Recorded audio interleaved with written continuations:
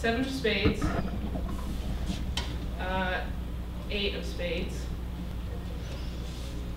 king of spades, 4 of spades, queen of diamonds, 6 of hearts, queen of hearts, jack of diamonds, queen of clubs, jack of clubs, yes? Yes. Ace of diamonds, ace of hearts, 9 of spades, 4 of diamonds, 9 of clubs, 6 of diamonds. No. No? 6 of clubs.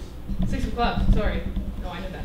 6 of clubs, 5 of clubs, 6 of diamonds, queen of spades, 3 of spades, 10 of clubs, 3 of diamonds, 10 of hearts, 4 of clubs, and the last 2 are ace of spades,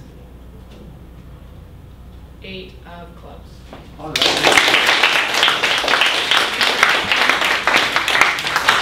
I did make one mistake, and that happens occasionally, but there you go. So that was half the deck, and I did it in about 3 minutes. So this is a demonstration of what you can really accomplish with certain techniques. So it's not just imaginary things that other people do that aren't you. It's very, very accomplishable. So before I get into the meat of my presentation, I'm going to do a little test here. So I'm going to play a video, and it's going to flash 32 pictures for less than a second. And I want you all to try to remember these pictures. So focus and do your very best. See them. That's the And there's going to be a little test later on. Okay, here we go.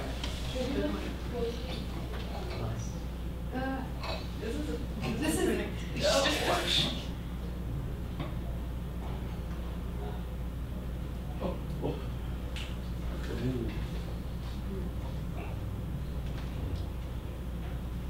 Okay. So, memory. We'll get back to that. So, memory. We all use memory. It's something that we are all very kind of used to using because everyone has it. But you may not realize how integral it is to us as a human. So this is an image here of a brain in an MRI machine. And the yellow bits have been superimposed on top of the red bits. So red bit goes kind of around like that. The yellow is the areas of the brain that are active when remembering the past. And the red are the areas of the brain that are active when visualizing the future. What this shows us is that to visualize the future, which is a very important aspect of our lives, we actually have to draw on past memories. We are relying on everything that's come before, which does make some sort of intuitive sense, but it just shows you how important memory really is to our everyday functioning. Another reason memory is very, very important for our everyday functioning is it's connected intimately to our sense of self and our consciousness. So there was a study done with children between the ages of 15 months and 18 months. And the first stage of the test was they were given, it's called a rouge test, where they're put in front of a mirror, they have a little red dot on their forehead, and if they can put their hand on the red dot and try and wipe it away, then it shows that they're aware that that's themselves in the mirror. So they're aware that they are a person, so they're conscious. And some of the younger kids they would touch the mirror, they would touch where it was on the mirror because they didn't understand. And then the second test would be, they would be in a room and they would play a game, kind of a hide and seek game, where they would hide a lion toy in a drawer somewhere. And then a week later they would come back to the same room and they were asked to tell the instructor people, where did we hide the lion last week? And the kids that could remember right away where the lion was were the same kids who touched the dot on their forehead without any time. There was no one who touched the dot on the forehead who didn't remember where the line was. And what this shows is an intimate connection between when we start to make memories about what happens to us and when we start to recognize that we are conscious and that we are self-conscious. And as we learned from Isaac's presentation, being conscious and self-conscious is something that makes us human. And that is another very important aspect of memory. But you might be wondering, what am I interested in this project? Well, I'm interested in how we can improve our memory, how we can remember a lot of different things. And you might be asking yourself, how are we going to remember everything in the world? There's too much. It's impossible. It's too much. There's nothing that can internalize all of these memories. And in some way, I would say that you are correct. But in other ways, I would say that there are lots of things in life that we are missing out on because we simply don't understand how our memory works in order to take advantage of it. So this was my question. And my ultimate answer to that question, I won't leave you hanging, I'll tell you the answer right now, was it took me about 6 minutes and 30 seconds after 1 month of memory training to remember the order of one deck of cards. So that's 52 cards. Since then, I've been able to bring it down to 5 minutes, 30 seconds. So that's maybe 2 months of training. So the question that I'm going to look into in this presentation is how the heck did I cram 52 cards into my brain? Here we go. So human memory is not just one kind of memory. Remembering what happened to you on your last birthday is not the same as remembering all of the years for World War II. In the same way that remembering what someone just said in class when you say, oh, were you listening? Can you repeat what I just said? Is different than remembering what you were just writing on your notes. So sensory memory is the memory that happens when you're hearing things. So you can probably tell me the words I just said for less than a second. If I asked you, what did I just say? You could say, oh, well, you said, if I asked you, what did I just say? But if you think past that, I bet you can't tell me the first word that I started this presentation with. Right? So that's sensory memory, is it stays in there. You know, visual memories are the same thing. So if you see an image flashed very quickly, you will remember that image perfectly for less than a second, and after that it starts to degrade. So that's sensory memory. Short-term memory, as it says there, is working memory. So this is the kind of memory that you might not have in your long-term processor, so you might not remember a week later, but something that you remembered at the start of class, you might remember at the end of class. This is the kind of memory you're exercising when you're cramming for a test. So let's say you're sitting in class, it's a break, you know there's a test and it's blocked, and you're just looking over the notes to get it in your short-term memory. That's what it is. And long-term memory is the one that I was really most interested in, because it's the most permanent, and it's the one where you can really encode things reliably. So under long-term memory, I was looking at explicit memory. Implicit memory is things that we remember without purposely remembering them. So muscle memory. By doing a task over and over again, you remember it. Explicit memory is something that you would commit to memory on purpose. So declarative memory, that's also called declarative memory. Episodic memory down here is memories for what happened to you in your life. So that's episodic memory was what we were looking at when we were talking about the children remembering where the line was in. But the kind of memory that I'm interested in my project is semantic memory, which it turns out is the memory that is the hardest to encode in long-term memory, because it's for facts and concepts rather than events and experiences. And humans are very, very good at remembering what happened to them, but not very good at remembering, let's say, the numbers that went along with those experiences. For example, I'm sure you can remember an instance in which you tripped and spilled food all over the floor, or in your birthday and it was just a horrible birthday, or something that you did that really made an impact. But I bet you can't tell me the exact date, unless it was your birthday. The exact date, the exact date of what happened. So think back to maybe the day you first got your pet, or the day you first went to school, something like that. But you'd be able to remember how you felt, but you wouldn't be able to remember, you know, the date associated with that. So unfortunately, I'm looking at semantic memory with cards. So the goal here is how do we turn semantic memories into something as easily memorable as episodic memories? Well, it turns out there's a common problem used to illustrate this. It's called the Baker-Baker paradox. And what this was is it was a psychological experiment that's been repeated many times with the same results. And what happens is you have two groups of people. You give them both the same headshot. This headshot, not necessarily this one, a headshot.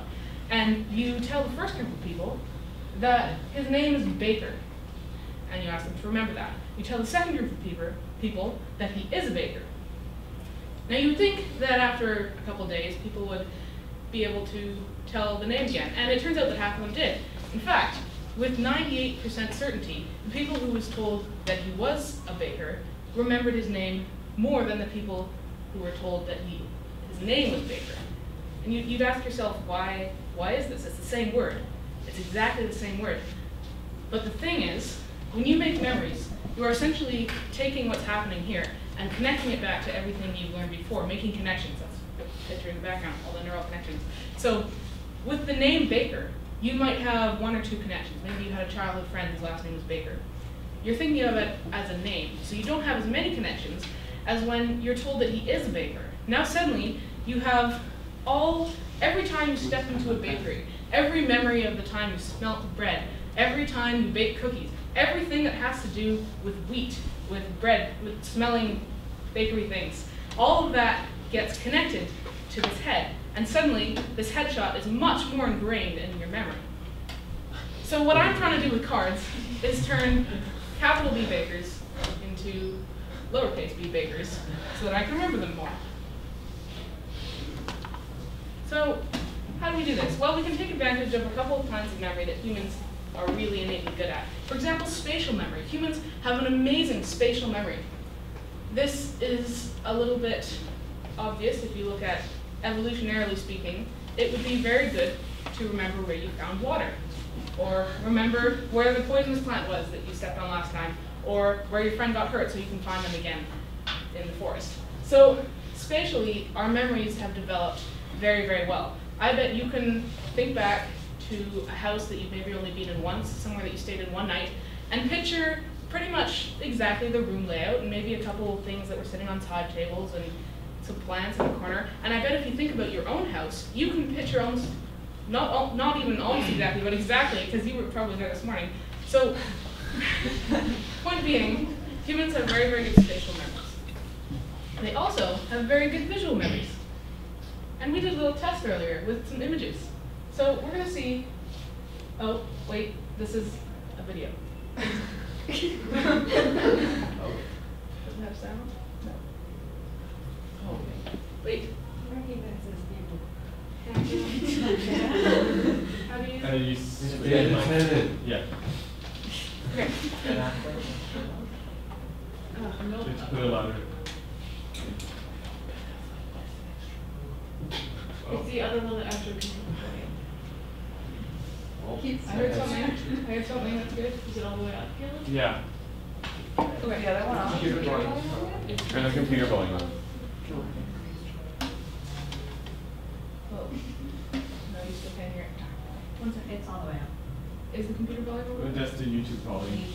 There's so many volumes. Is there a The actual volume button? Windows The volume. computer volume and the YouTube volume are different things. That's all the way up. Thanks for confirming that, Mira. I heard sound from it, so it's on. Oh, I heard it. Oh, wait, here we go. To maximize your visual memory. Try to picture it from slow. Can you picture it? Yeah. Can you remember it? Yes. Can you remember the pattern? Yes. How much can you remember it? Well, don't worry. Because the average human memory on visual matters is only 62% accurate. Don't worry. I remember all of it. Really? Yeah, well, if I would, if you can get to my pockets, take a photograph. So unfortunately, you did not take photographs. So you're going to have to use your 62% accurate human visual memory to remember these next images, which I can get over the screen.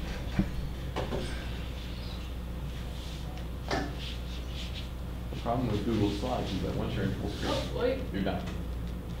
There we go. Okay, so which of these images did you see? Just point with your fingers left or right. Can we, what, left hand or right hand? Just, it doesn't matter what hands. Just point this way or that way. This way? And you are correct. Okay, this one? Yep, you got it. This one? Yep. This one. Yep. This one. Yep. This one's tricky. There are two votes. Should be able to, you got the majority right. There we go. This one. Yep. Yep, there we go.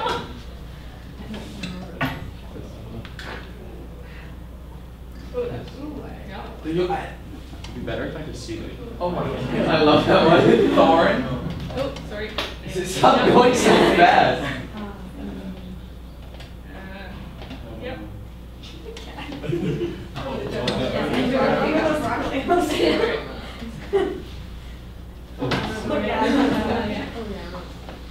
2005 was my salvation event. I don't know. This one.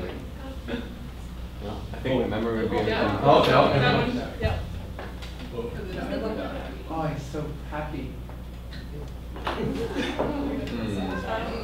Okay, so as you can see, that was pretty impressive. You saw each of those images for literally less than a second, and yet when you were given 2 images, the majority of you were it was very easy for you to say, oh yeah, no, I saw that one, and oh yeah, no, definitely, obviously I saw, the dog as opposed to the tree.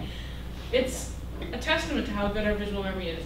Now, you might not have remembered if I'd asked you to draw them, you might not have been able to draw them or list out the names. But the point being is you can recognize them from a list of various images. So, turns out there's a method that has been invented. It was invented a very, very long time ago. And this method combines both amazing spatial memory and amazing visual memory.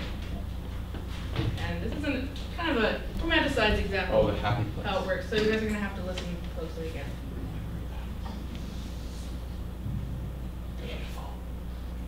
Get out, I need to get my mind battles. I think he's not going to do much talking for a while. Where's your mind palace? It's a memory technique, sort of mental map. Part of a map of a location. It doesn't have to be a real place. Positive memories there, but to forget anything, or get to respond to that. So this imaginary location could be a house or a street. It's a palace, it's set up as a palace. Yeah, we want to. So what he proceeds to do, what Sherlock proceeds to do in this clip is have all these fancy graphics and animations, and he uses his hands and says, words come in here, and then face come in here, and he's remembering all this stuff. And in truth, that's not exactly what it looks like when someone's remembering from their memory palace. In truth, it looks more like this.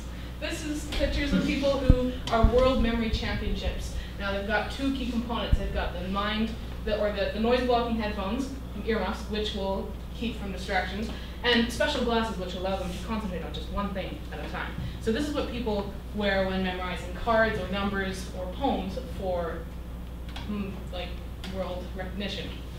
So not quite so glamorous, but it is a real technique. It's called the Loki method. And you might be thinking Loki, but it's not Loki. It's Loki. Some people pronounce it Loci, but it means plural of location. So locations in Greek. It was invented in ancient Greece by a poet, well, reputably, I mean, we can't really be sure from back then, but reputably by a poet who was in a banquet hall reciting poetry. But he was called out by some messengers, so he went outside for a minute, and he turned around and the banquet hall collapsed.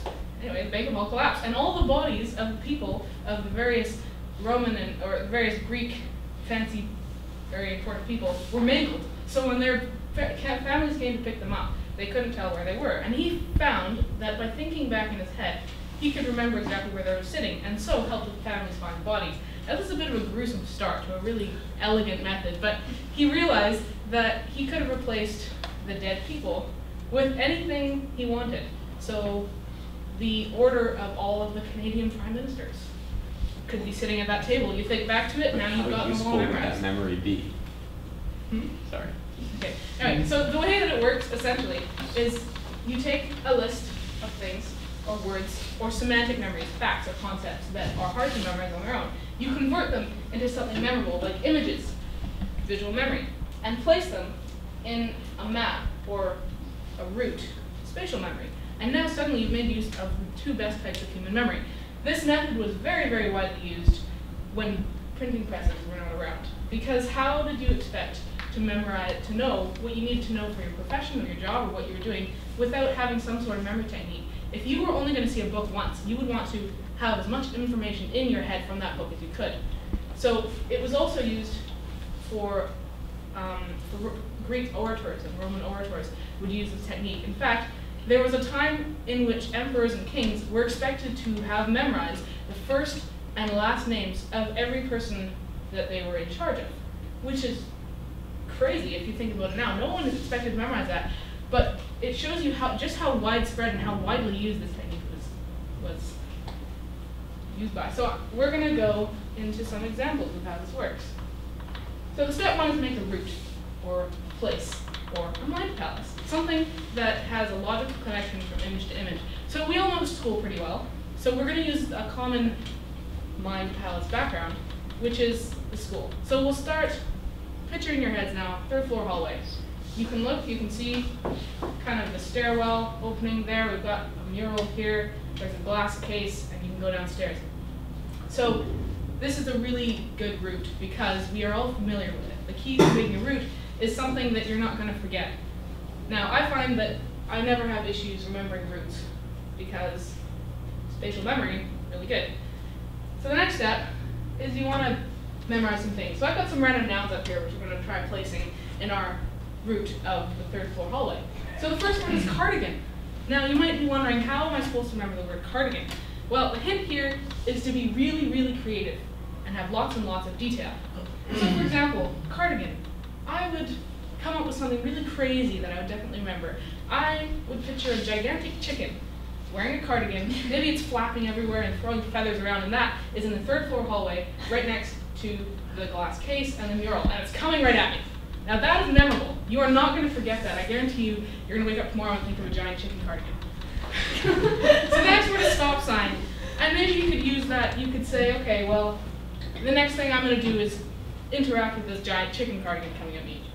So you can hold up a stop sign. That's a good way to interact. And you're going to remember it because it's the next logical step in your story or process of events. So you're walking on the third floor hallway, you see a chicken, you hold up a stop sign. You now have the words cardigan and stop sign. You have to remember that the chicken is wearing a giant cardigan. No, the next word is pancake. Now, I would place this pancake, I would make this pancake about this big. And you want to picture it covered in maple syrup and butter melting everywhere, and it's a great pancake. And maybe it has blueberries on it. And it's sitting at the top of the stairwell, right over there, right at the top. And the only way to get down the stairs is to use it as a sled.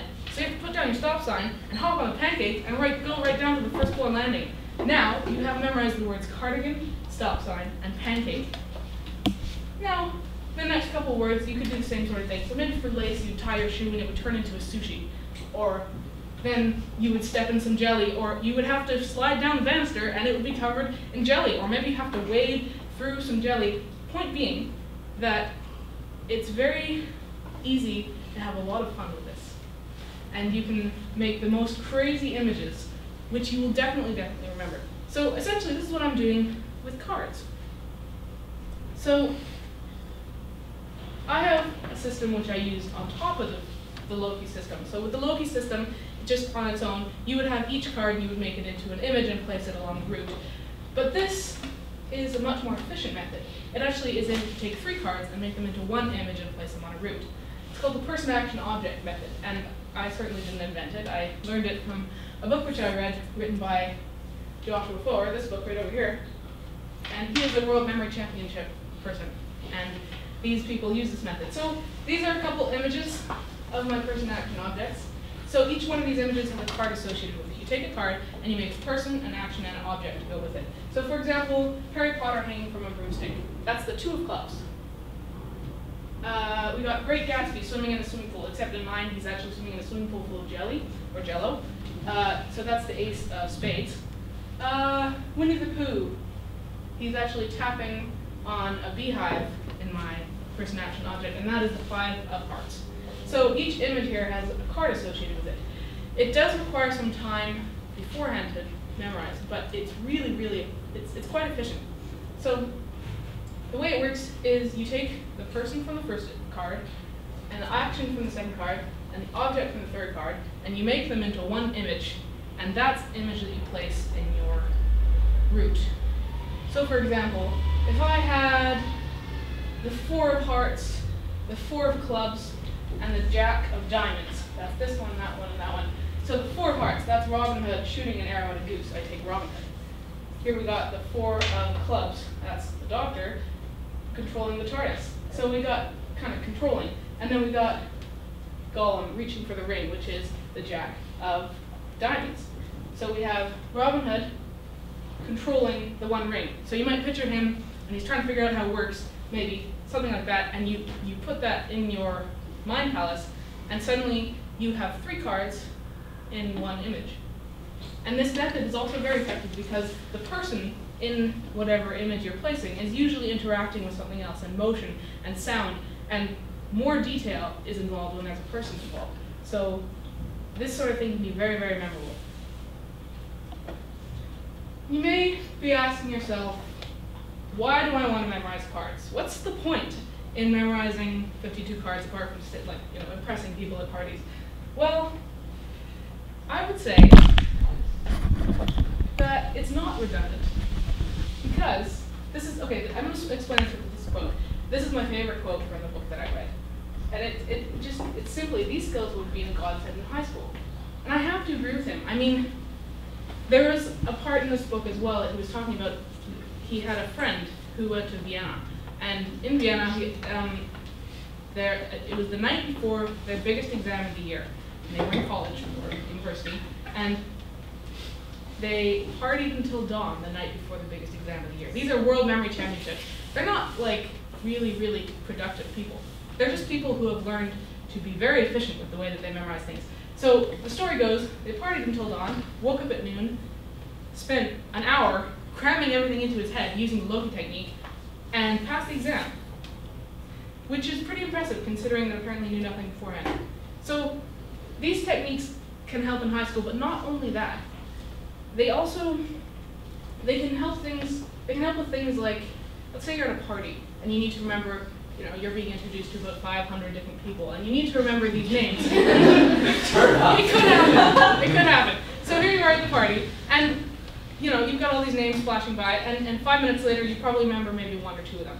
And you might not even remember who those people were. This kind of technique can help you. So when you understand how your memory works, and what is memorable to you, you can suddenly really create vivid images in your brain that will stick. You can spend a second memorizing something that normally it would take you a minute of repetition to memorize. So normally, you go over the name. After I learned this technique, I met a guy named Alexander, and I wanted to remember his name because it was going to be important for the future. So here we go. And I was like, okay, how do I memorize this? So I don't know if you guys know the Alexander plant, but we have it. It's all over in our backyard. Anyway, it's a plant. It's got leaves, and I know this plant. So I pictured his face, and there's leaves coming out of his hair and roots as the neck. And it's the Alexander plant. There you go. I spent about half a second doing this, and I've never forgotten his name. I literally, it's a great feeling when you can be introduced to someone, and 5 minutes later, you can yell across the room, hey, Jessica, how's it going, It's just such a feeling of accomplishment. You're like, I remembered your name, and suddenly you have all these more connections. Anyway, so there are a couple small things you can do with memory, but not only that is, I find that the biggest thing that it allows me to do is, well, it allows me to understand my memory more. So I can be more efficient with my studying. But it makes me more observant in this world. So, you might say, oh, well, why do you want to be, or, I don't know, I feel like I'm pretty observant. But doing the memory stuff like this, it really gets you to notice, if you're making creative, detailed images in your mind, you are going to be looking out for creatively made, detailed images in the world, and you're going to appreciate certain things a lot more. So, what I hope you take away from this is that memory techniques are something that you should know about, if only just for understanding how your memory works, and that they can be very useful in studying for tests, and generally they make your life a little bit easier, although you have to be careful not to just party until dawn and then learn everything at noon. Anyway, so thank you very much.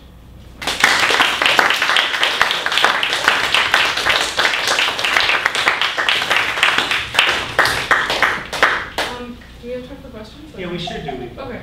We can't go beyond 10:02, so we've got 10 or a little more minutes. Yeah. So I'm open for questions. Yeah. So speaking of the book that you had been looking about with Einstein, I remember.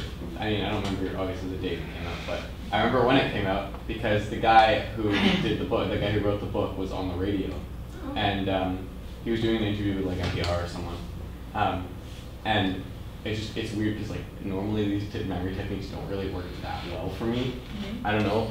I haven't really put a lot of work into it, but pretty bad memory. Okay, well, But, you know, that's the thing, is it's yeah, a skill that you need to yeah. practice. But I remember, I guess it's a testament to like the memory technique itself, is that I remember him being on the interview on the radio in our old Toyota Corolla, and I remember which stop sign we were at in the town I used to live in Yeah. when he was talking about moonwalking with Einstein, and how he was like, I think he said like, I guarantee you like 10 years down the line, you'll probably remember me saying something about moonwalking with Einstein, because it's just something you don't think of normally. Yeah, yeah, that's exactly it. It's a great realization when you can put things in your memory on purpose that just kind of stay there. Anyway, yeah, like I remember decks of cards that I remembered last week. Unfortunately, like it's like in my head. Anyway, Henry. I would say it's the best memory technique to use when remembering passwords, because that kind of stuff leaves my mind like the Right. Americans left Nam at the end of the war. Well, Very fast. I would say kind of the same thing for names. Like if your password is something with words and numbers, you can do the words thing like with the name, you know, you associate a picture and put that with your, maybe you associate it with whatever account it is that your password is. But then there are multiple systems to deal with numbers, and one is the PAO system. There's also a system called the major system, which I didn't talk about today, but you can see that you just associate certain letters and sounds with numbers, and then you make all these images. So basically, I would say same sort of idea. So come up with something creative and detailed that you're definitely going to remember. That's what it